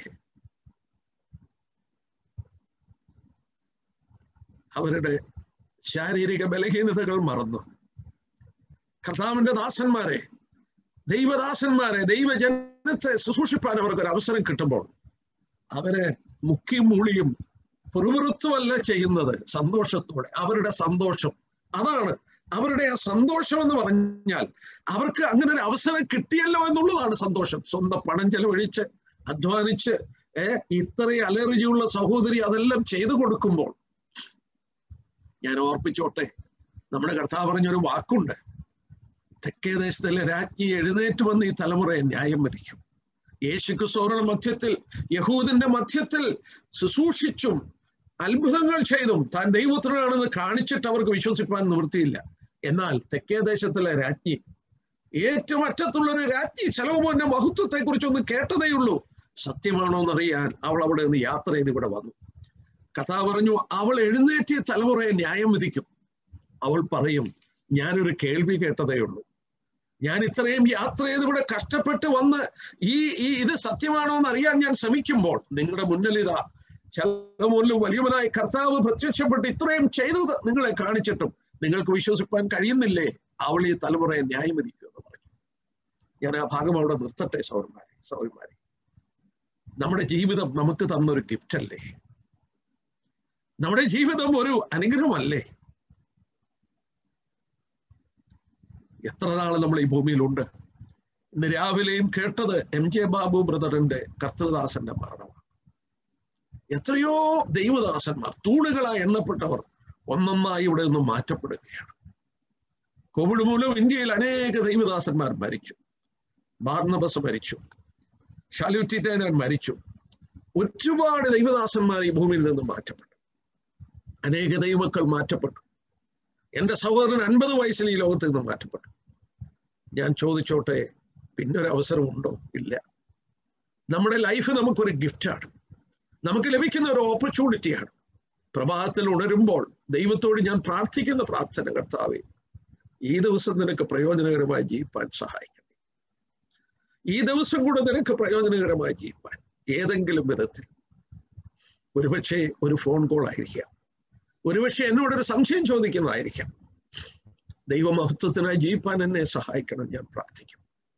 എൻ്റെ സൗരന്മാരോട് ഞാൻ പറയട്ടെ, ഞാനൊരു വാക്യം ഒന്ന് വായിച്ചോട്ടെ. 1 കൊരിന്ത്യർ 15-ാം അധ്യായം. 1 കൊരിന്ത്യർ 15. 1 കൊരിന്ത്യർ 15-ാം അധ്യായത്തിന്റെ അതിന്റെ 58-ാമത്തെ വാക്യം പൗലോസ് വിശുദ്ധന്മാരെ പ്രബോധിപ്പിക്കുകയാണ്. ആകയാൽ എൻ്റെ പ്രിയ സഹോദരന്മാരെ, നിങ്ങൾ ഉറപ്പുള്ളവരും കുലുങ്ങാത്തവരും നിങ്ങളുടെ പ്രയത്നം കർത്താവിൽ വ്യർത്ഥമല്ല എന്ന് അറിഞ്ഞിരിക്കുകയാൽ കർത്താവിന്റെ വേലയിൽ എപ്പോഴും വർദ്ധിച്ചു വരുന്നവരാകുക. ആകയാൽ എൻ്റെ പ്രിയ സഹോദരന്മാരെ, നിങ്ങളുടെ പ്രയത്നം കർത്താവിൽ വ്യർത്ഥമല്ല. നിങ്ങൾ എന്ത് ചെയ്യണം? കർത്താവിന്റെ വേലയിൽ എപ്പോഴും വർദ്ധിച്ചു വരണം. നേരത്തെ ഞാൻ എടുത്തെന്ന് തോന്നുന്നു, ത്വൈതര സഭയോട് കർത്താവ് പറയുന്നുണ്ട്, നിന്റെ ഒടുവിലത്തെ പ്രവൃത്തി ആദ്യത്തിലും ഏറിയെന്ന് ഞാൻ അറിയാം. നിന്റെ ഒടുവിലത്തെ പ്രവൃത്തി ആദ്യത്തിലും ഏറിയെന്ന് ഞാൻ അറിയാം. വെളിപ്പാട് 2-ാം അധ്യായത്തിൽ ത്വൈതര സഭയോട് കർത്താവ് പറയുമ്പോൾ എടുത്തു പറഞ്ഞൊരു പ്രത്യേക സവിശേഷതയാണ്. നമ്മുടെ ജീവിതം കർത്താവ് നമ്മളെ രക്ഷിച്ചത് നമ്മൾ ഓർത്തു വലിയൊരു ഉദ്ദേശത്തോടെയാണ്, സൽപ്രവൃത്തികളിൽ ശുഷ്കാന്തിയുള്ളവരായി മാറുവാൻ. നാം നേരത്തെ പഠിച്ചു. അത് തന്നെത്താൻ കർത്താവ് കൊടുക്കുന്നത്, അങ്ങനെ സൽപ്രവൃത്തി ശുഷ്കാന്തിയുള്ള ഒരു സ്വന്തം ജനത്തെ സമ്പാദിച്ചെടുക്കുവാൻ കർത്താവ് കൊടുക്കുകയാണ്. ഞാൻ ഓർപ്പിക്കട്ടെ സഹോദരന്മാരെ, നമ്മുടെ ജീവിതം നമുക്ക് നൽകിയ ഗിഫ്റ്റാണ്. നമുക്ക് ജീവിക്കാൻ ഒരു ജീവിതമേ ഉള്ളൂ. ആരെന്ത് പറഞ്ഞാലും, എന്തെല്ലാം നമ്മുടെ നേരെ വന്നാലും, പൗലോസ് പറഞ്ഞ പോലെ ഒരു ലക്ഷ്യമേ തനിക്കുള്ളൂ, കർത്താവ് തന്നെ ഏൽപ്പിച്ച ശുശ്രൂഷ തയ്ക്കണം. ഏതെങ്കിലും ഒരു അവസരം, ഞാനൊരു സൗകര്യയും കുറിച്ച്, ഒരു കുടുംബത്തെ കുറിച്ച് പറഞ്ഞു. അതൊരു അവസരമല്ലേ? കർത്താവിനെ സേവിപ്പാൻ ലഭിക്കുന്ന ഒരു അവസരമല്ലേ? ഞങ്ങൾക്ക് ലഭിക്കുന്ന ഒരു അവസരമല്ലേ? ആ വാക്ക് അതാണ് ഉപയോഗിച്ച്, ഞങ്ങൾക്ക് ലഭിക്കുന്ന ഒരു അവസരമല്ലേ? നമുക്ക് ലഭിക്കുന്ന അവസരങ്ങൾ നഷ്ടമാക്കാതെ നമ്മുടെ കർത്താവിനോടുള്ള ബന്ധത്തിൽ അവന്റെ വേലയിൽ വർദ്ധിച്ചു വരാം. അവനവൻ ശരീരത്തിലിരിക്കുമ്പോൾ ചെയ്തത് വെളിപ്പെടുന്ന ഒരു ദിവസം നമ്മുടെ പ്രവൃത്തി നിലനിൽക്കുമെങ്കിൽ അതിന് പ്രതിഫലം കിട്ടും. ഈ പ്രതിഫലം എന്തെല്ലാമാണ് എന്ന് വചനത്തിൽ ഈ പ്രതിഫലത്തോടുള്ള ബന്ധത്തിൽ ധാരാളം പഠിപ്പിച്ചിട്ടുണ്ട്. എന്നാൽ ഒരു ഭാഗം കൂടെ ഒന്ന് ഓർപ്പിക്കണമെന്ന് ഓർപ്പിക്കുന്നു പ്രതിഫലത്തിൽ വരുന്നതിന് മുമ്പ്. പ്രത്യേക എബ്രായലേഖനം തന്നെ 11-ാം അധ്യായം എടുക്കാം. നമ്മുടെ മുന്നിൽ ഒരു വെല്ലുവിളിയായിട്ടൊരു വ്യക്തി നിൽപ്പുണ്ട്. ആ വ്യക്തിയെ കുറിച്ച് ഞാൻ ഏതാനും വാക്കുകൾ എടുത്തോട്ടെ. എബ്രായലേഖനം 11-ാം അധ്യായത്തിന്റെ 25-26 വാക്യം വായിക്കാം. വിശ്വാസത്താൽ മോശയുടെ ജനനത്തിങ്കൽ ശിശു സുന്ദരനെന്ന് അമ്മയപ്പന്മാർ കണ്ടു. രാജാവിന്റെ കൽപ്പന ഭയപ്പെടാതെ അവനെ 3 മാസം ഒളിപ്പിച്ചു വെച്ചു. വിശ്വാസത്താൽ മോശ താൻ വളർന്നപ്പോൾ പാപത്തിന്റെ തൽക്കാല ഭോഗത്തെ കാട്ടും ദൈവജനത്തോട് കഷ്ടമനുഭവിക്കുന്നത് തെരഞ്ഞെടുത്തു. അടുത്ത വാക്യം, പ്രതിഫലം നോക്കിയത് കൊണ്ട് ഫറവോന്റെ പുത്രിയുടെ മകൻ എന്ന് വിളിക്കപ്പെടുന്നത് രസിക്കുകയും മിസ്രൈമിലെ നിക്ഷേപങ്ങളെക്കാൾ ക്രിസ്തുവിന്റെ നിന്ന വലിയ ധനമെന്നുണ്ടുകയും ചെയ്തു. പ്രതിഫലം നോക്കിയത് കൊണ്ട്, ആ വാക്കൊന്ന് അണ്ടർലൈൻ ചെയ്ത് കൊടുക്കുക. പ്രതിഫലം നോക്കിയത് കൊണ്ട് ഫറവോന്റെ പുത്രിയുടെ മകനെന്ന് വിളിക്കപ്പെടുന്നത് നിരസിക്കുകയും മിസ്രൈമിലെ നിക്ഷേപങ്ങളെ ക്രിസ്തുവിന് നിന്ന് വലിയ ധനമെന്നെണ്ണി. പ്രതിഫലം നോക്കിയത് കൊണ്ട് മോശ എന്തൊക്കെ വേണ്ടാന്ന് വെച്ചു? പാപത്തിന്റെ തൽക്കാല ഭോഗം. ഇംഗ്ലീഷിൽ വായിച്ചാൽ അത് കുറച്ചുകൂടെ അർത്ഥം മനസ്സിലാകും. Passing pleasures of sin. അപ്പൊ സിന്നിന് പ്ലഷർ ഉണ്ടോ? ഉണ്ട്. There is pleasure for sin. സിന്നിന് pleasure ഉണ്ട് ദൈവമക്കളെ. പാപത്തിന്റെ പുറകെ എന്തിനാ മനുഷ്യൻ പോകുന്നത്? Because there is pleasure for sin. ഞാൻ ചോദിച്ചോട്ടെ, ഒരു രാജകുടുംബത്തിൽ ജനിച്ച രാജകുമാരനാണ്, വളർത്തപ്പെട്ട രാജകുമാരനാണ് മോശ. മിസ്രൈമിലെ മിസ്രൈം എന്ന് പറഞ്ഞ വാക്കിന്റെ അർത്ഥം തന്നെ ലോകമെന്നാണ്. ലോകം. ഞാൻ ചോദിച്ചോട്ടെ, അവിടെ ലഭിക്കാത്ത പ്ലഷർ എന്താണ് മോശയ്ക്ക്? ഈജിപ്തിൽ മോശയ്ക്ക് ലഭിക്കാത്ത പ്ലഷർ എന്താണ്? ഒരു കൊട്ടാരത്തിൽ വളർന്നു വന്ന യൗവനക്കാരൻ എന്ത് പ്ലഷറാണ് അവിടെ ലഭിക്കാതിരിക്കുന്നത്? There was all the pleasures before him. ആ പ്ലഷറിന്, ആ സിന്നിന് പ്ലഷറും ഉണ്ട്. But he made a choice.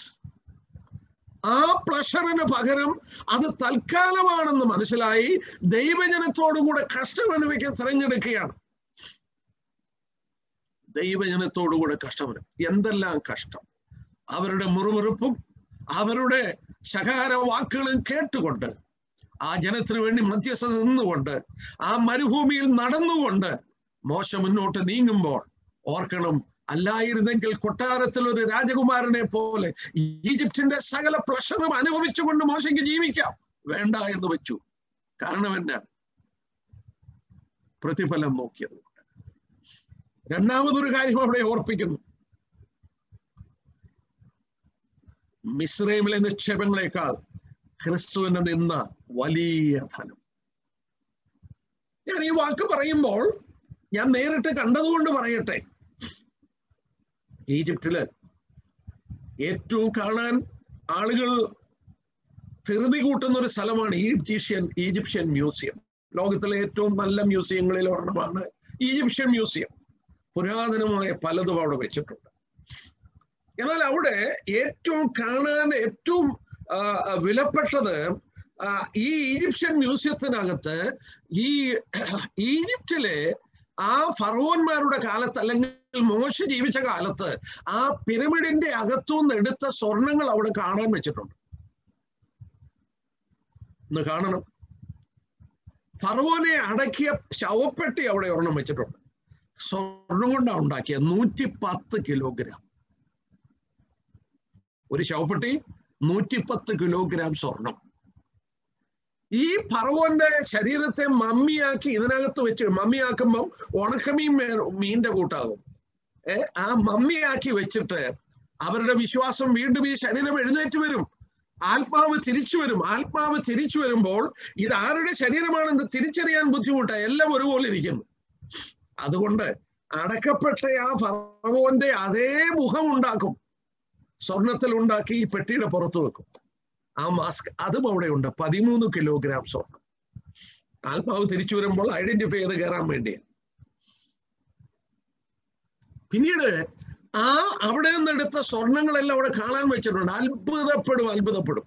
ഞാൻ ചോദിച്ചോട്ടെ, ശവപ്പെട്ടി 110 കിലോ സ്വർണം കൊണ്ടുണ്ടാക്കണമെങ്കിൽ അവരുടെ സമ്പത്ത് എത്ര വലുതായിരിക്കും? എന്തിനാ പറയുന്നേ? ഈ പിരമിഡ് എന്ന് പറയുന്നത് എന്തുവാ?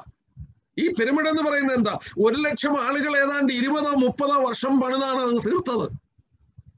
അതൊരു അടിമകളെ കൊണ്ട് പണിതല്ല. പലർക്കും തെറ്റിദ്ധാരണയുണ്ട് ഇസ്രയേൽ മക്കളെ അടിമകളായി കിടന്നപ്പോൾ. അല്ലല്ല, ഇതൊരു നാഷണൽ പ്രൊജക്റ്റ് ആയിരുന്നു. അതിന്റെ കാരണങ്ങളിലേക്കൊന്നും ഞാൻ ഇപ്പോൾ പോകുന്നില്ല. ഞാൻ ഇങ്ങനെ പറയട്ടെ, മോശ ആ കൊട്ടാരം വിടാതിരുന്നെങ്കിൽ മോശ മരിക്കുമ്പോൾ അവന്റെ മുകളിൽ ഇതുപോലൊരു പിരമിഡ് കണ്ടേനെ. മോശ എവിടെയാ അടക്കിയത്? മരിച്ചപ്പോൾ മോശ എവിടെയാണ് അടക്കിയത്? ആ മോവാബ് ദേശത്ത് കൊണ്ടുവന്ന് അടക്കി.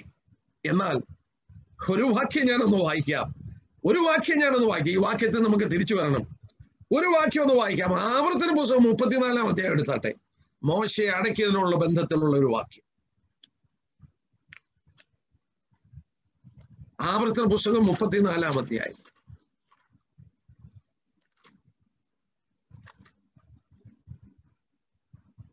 അതിന്റെ 5-ാം വാക്യം നോക്കിയാട്ടെ. അങ്ങനെ യഹോവയുടെ ദാസനായ മോശ യഹോവയുടെ വചനപ്രകാരം അവിടെ മോവാബ് ദേശത്ത് വെച്ച് മരിച്ചു. അവനെ മോവാബ് ദേശത്ത് ബെത്പെയറിന് അരികെയുള്ള താഴ്വരയിൽ അടക്കി. അത് NKJV ബൈബിളിൽ വായിച്ചാൽ Moses died according to the word of the Lord, according to the will of the Lord. JN Darby എന്ന് പറയുന്ന പ്രസിദ്ധനായ ഭാഷാ പണ്ഡിതനും വേർപാട് പിതാക്കന്മാരുടെ അഗ്രഗണ്യനുമായ JN ഡാർബി അത് ഭാഷാന്തരം ചെയ്തിരിക്കുന്നത് Moses died according to the word of the Lord എന്ന് പറയുന്നതിന് പകരം അദ്ദേഹം ഭാഷാന്തരം ലിറ്ററലി ചെയ്തിരിക്കുന്നത് Moses died according to the mouth of the Lord, according to the mouth of the Lord. എന്നിട്ട് അതിന്റെ നോട്ട് കൊടുത്തിരിക്കുന്നത് the Lord bent over Moses and kissed him. മോശ ദൈവം കുനിഞ്ഞു വന്ന് തന്റെ ദാസനെ ചുംബിച്ചു മരിച്ചു എന്നാണ് അതിന്റെ കുറിച്ച് പറഞ്ഞിരിക്കുന്നത്.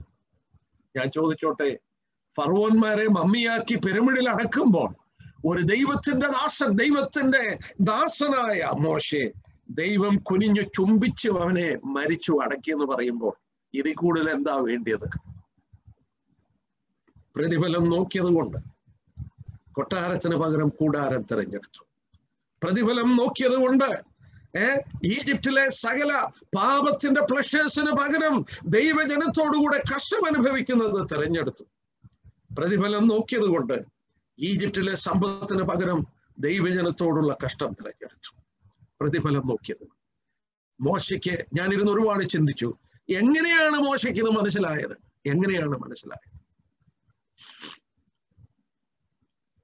അവൻ ഫറവോന്റെ കൊട്ടാരത്തിൽ, മകളുടെ കൊട്ടാരത്തിൽ വളരുകയല്ലേ? അതെ, അവനെ വളർത്തിയത് അവന്റെ മാതാവാണ്. ആ വളർത്തിയപ്പോൾ ആ ബാല്യപ്രായത്തിൽ അവനൊരു പക്ഷേ മറ്റുള്ളവരെക്കാട്ടിൽ അവൻ സൗന്ദര്യമുള്ളവനെന്ന് മാത്രമല്ല ബുദ്ധി വൈഭവമുള്ള ഒരു കുഞ്ഞായിരിക്കും. ആ ചെറുപ്രായത്തിൽ അമ്മമ്മ അവളുടെ മുലപ്പാല് കൊടുത്ത് വളർത്തുമ്പോൾ അവരുടെ ദൈവത്തെ കുറിച്ച് പറഞ്ഞു കൊടുക്കുകയാണ്. അവരുടെ ദൈവം പ്രതിഫലം കൊടുക്കുന്ന ദൈവമാണ്. മാതാക്കളോട് ഞാൻ പറയട്ടെ, നിങ്ങൾ കുഞ്ഞുങ്ങളെ ലാളിച്ച് വളർത്തുമ്പോൾ, നിങ്ങളുടെ കരങ്ങളിൽ അവരെ ലാളിക്കുമ്പോൾ, അവർക്ക് പാല് കൊടുത്തും അവർക്ക് ഭക്ഷണം കൊടുത്തും അവരെ വളർത്തുമ്പോൾ അവരോട് ദൈവത്തിന്റെ കഥകളെ പറഞ്ഞു കൊടുക്കുക. നമ്മുടെ ദൈവത്തെക്കുറിച്ച് നിങ്ങൾ അവരോട് പറഞ്ഞു കൊടുക്കുക. നിങ്ങൾ അറിയില്ല, ആ കുഞ്ഞിന്റെ മനസ്സിൽ നിന്നത് മായാതെ അവിടെ കിടക്കും. അമ്മമാരോട് ഞാൻ വീണ്ടും പറയട്ടെ, നിങ്ങൾക്ക് വലിയൊരു ചുമതലയുണ്ട്. നിങ്ങൾ സമയങ്ങൾ കണ്ടെത്തണം നിങ്ങളുടെ കുഞ്ഞുങ്ങളോട് ഈ കഥകൾ പറയാൻ.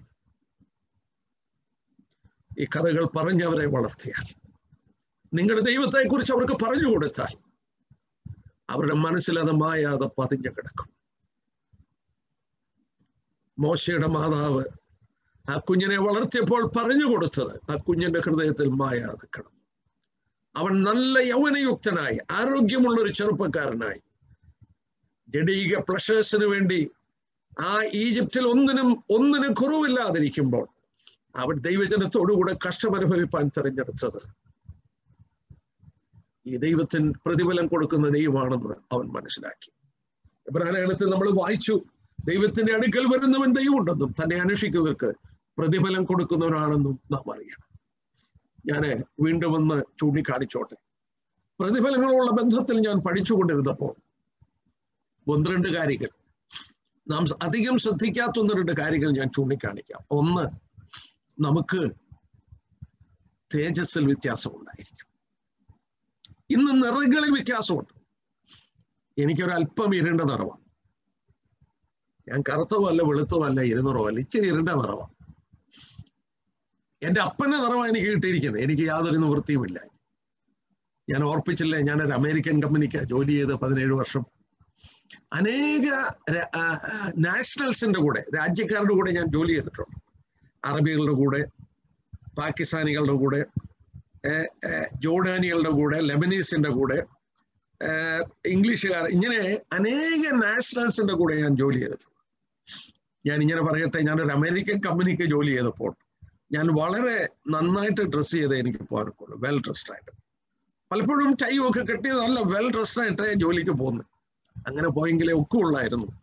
നോക്കുക, ഞാൻ എത്ര ഡ്രസ്സ് ചെയ്താലും, എത്ര വെൽ ഡ്രസ്ഡ് ആണെങ്കിലും, ഞാൻ ഈ ജോർഡാനിയൻസിന്റെ ഒക്കെ അടുക്ക ചെന്ന് നിൽക്കുമ്പോൾ ഞാൻ പറയുന്നു, ഈ സായിപ്പന്മാർ വെളുത്തതാ, പക്ഷെ ഈ ജോർദാനികളെ നോക്കിയാൽ കവിൾത്തടങ്ങളൊക്കെ ഒരുമാതിരി റോസ് കളറാണ്. അവരുടെ അടുക്കൽ പോയി നിൽക്കുമ്പോൾ ഒരല്പം വൈക്ലഭ്യം തോന്നും. എനിക്ക് എന്തെങ്കിലും ഒരു നിവൃത്തി ഉണ്ടായിരുന്നെങ്കിൽ ഞാൻ അവരുടെ നിറം തെരഞ്ഞെടുത്തേനെ, പക്ഷെ എനിക്ക് നിവൃത്തിയില്ല. പക്ഷെ അതെന്നെ ഒരു പാഠം പഠിപ്പിച്ചു. എന്താണെന്നറിയാമോ? ഞാൻ സ്വർഗത്തിൽ കടന്നു ചെല്ലുമ്പോൾ തേജസ്സിൽ വ്യത്യാസം ഉണ്ടായിരിക്കും. ഇന്ന് നിറത്തിൽ വ്യത്യാസമുള്ളതുപോലെ അന്ന് തേജസ്സിൽ വ്യത്യാസം ഉണ്ടായിരിക്കും. അങ്ങനെ ബൈബിള് പഠിപ്പിക്കുന്നുണ്ടോ? ഉണ്ടോ എന്ന് നോക്കാം. 1 കൊരിന്ത്യർ 15-ാം അധ്യായം എടുത്താട്ടെ. വേദപുസ്തകം അത് പഠിപ്പിക്കുന്നുണ്ടോ നോക്കാം. 1 കൊരിന്ത്യർ 15-ാം അധ്യായത്തിന്റെ 41-ാം വാക്യം നോക്കാട്ടെ. പുനരുദ്ധാനത്തിന്റെ അധ്യായം എന്ന് പറയുന്നത് 1 കൊരിന്ത്യർ 15-ാം അധ്യായമാണ്. ആ പുനരുദ്ധാനത്തോടുള്ള ബന്ധത്തിൽ പൗലോസ് പറയുമ്പോൾ 41-ാം വാക്യം, സൂര്യന്റെ തേജസ് വേറെ, ചന്ദ്രന്റെ തേജസ് വേറെ, നക്ഷത്രങ്ങളുടെ തേജസ് വേറെ. നക്ഷത്രവും തമ്മിൽ തേജസ്സിൽ ഭേദമുണ്ടല്ലോ. മരിച്ചവരുടെ പുനരുദ്ധാനവും ഔവണ്ണം തന്നെ. ഓ ബ്രദേഴ്സ്, കുറിക്കൊണ്ടേ നിങ്ങളൊന്ന് നോയിക്കാട്ടെ. അത് സൂര്യന്റെ തേജസ് വേറെ, നക്ഷത്രങ്ങളുടെ തേജസ് വേറെ. നക്ഷത്രവും തമ്മിൽ തേജസ്സിൽ വ്യത്യാസമുണ്ട്. മരിച്ചവരുടെ പുനരുദ്ധാനം ഔവണ്ണം തന്നെ. എനിക്ക് ആദ്യം ഇത് മനസ്സിലായപ്പോ ഇത് പ്രസംഗിപ്പാൻ എനിക്കൊരു മടിയായിരുന്നു. കാരണം ഇത് അങ്ങനെയൊക്കെയാണോ? ഞാൻ അധികം പ്രസംഗിച്ച് കേട്ടിട്ടില്ല. ഞാൻ പല ബുക്കുകൾ പരിശോധിച്ചു. നമ്മുടെ ഇടയിൽ പ്രശസ്തനായ ഒരു ദൈവദാസനാണ് ഡോക്ടർ H.A. ഐൻസ്റ്റൈൻ.